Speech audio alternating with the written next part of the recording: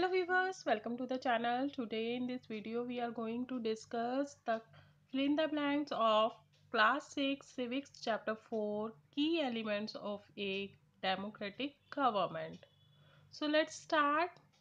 First question is dash means separation on the basis of race. Answer is apartheid. Next question is dash fought against apartheid system for several years. Answer is Nelson Mandela. Next question is all government are elected for dash period.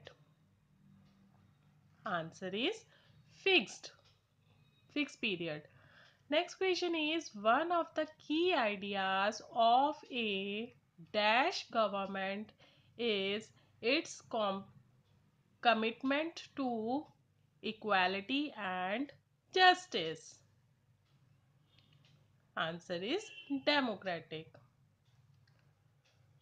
Next question is conflicts and differences have to be resolved according to the dash written in the Constitution.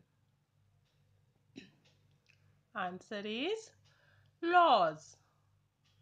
Clear? That is all for today. I hope you like the video. If you really like the video, please hit the like button, share the video with your friends and relatives, and do subscribe the channel. That is all for today. Bye bye. We will meet again in next video.